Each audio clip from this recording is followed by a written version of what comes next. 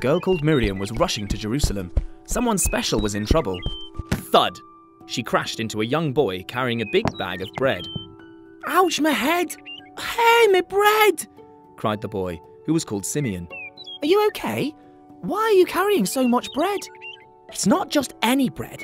It's crusty, fresh, yummy bread. And it's for someone special." "I bet he's not as special as my friend." "Yeah, well, my friend is the miracle man." "Wait, that's who I'm talking about too." "I'll never forget the day I met him," said Simeon. "Loads of people in my village went to listen to him tell stories about God. We stayed so long, our bellies grumbled, and I was the only one who had brought any lunch. 2 fresh fish and 5 crusty, warm, yummy loaves of bread. I was just about to eat it when a friend of his asked for them. The miracle man prayed, handed out my lunch, and somehow fed 5,000 families. Now everyone calls me Fish Sarnie Sim, and we all call him the crowd-feeding, storytelling miracle man."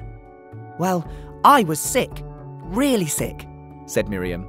"My dad rushed out to find the miracle man, but by the time he'd arrived, I was already gone." "Where? You died?" asked Sim. "Yes, but then he brought me back to life. He's the life-giving miracle man." Getting close to Jerusalem, they felt something crunchy under their feet. "Who's left all these palm leaves on the ground?" asked Miriam. "And whose court is this?" added Sim. "They were put there to welcome the special one," said a boy called Tim, tears in his eyes. The miracle man rode into town on a donkey, and crowds came to welcome him.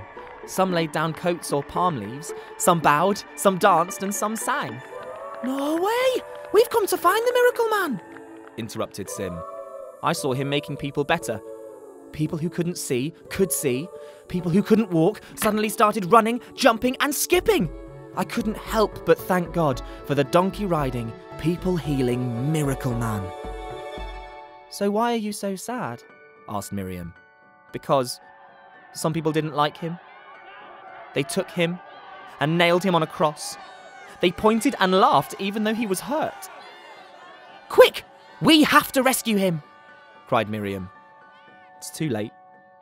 He's gone," said Tim. They all slumped to the ground and just sobbed. The miracle man they had travelled all this way to help was gone forever. "Wait," said Miriam. "I'm alive again thanks to him.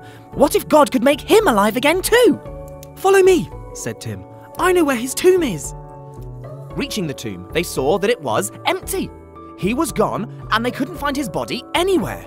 "He did it! He's alive again too!" shouted Miriam. But how can we be sure?" asked Tim. "Wait! The miracle man had some special friends who were fishermen, right? If anyone would know what had happened to Jesus, it would be them!" So the 3 friends journeyed a really long way to the seaside. When they arrived, they saw grown-ups having a barbecue. "Smells delicious," said Sim. "Look at all the fish they've got." Just then, a grown-up joined their conversation.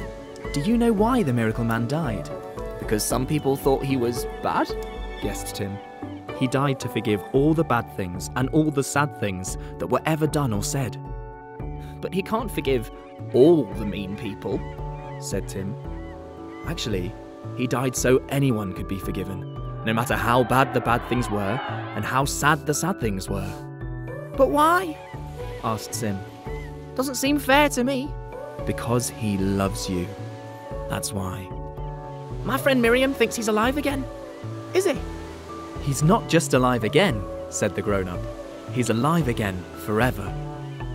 He's the death-beating, life-giving, and fully forgiving miracle man, and he's right here," said Miriam, as the 3 friends finally realised who the grown-up was. And then they jumped into the arms of Jesus, the storytelling, crowd-feeding, life-giving, people-healing, death-beating, and fully forgiving miracle man.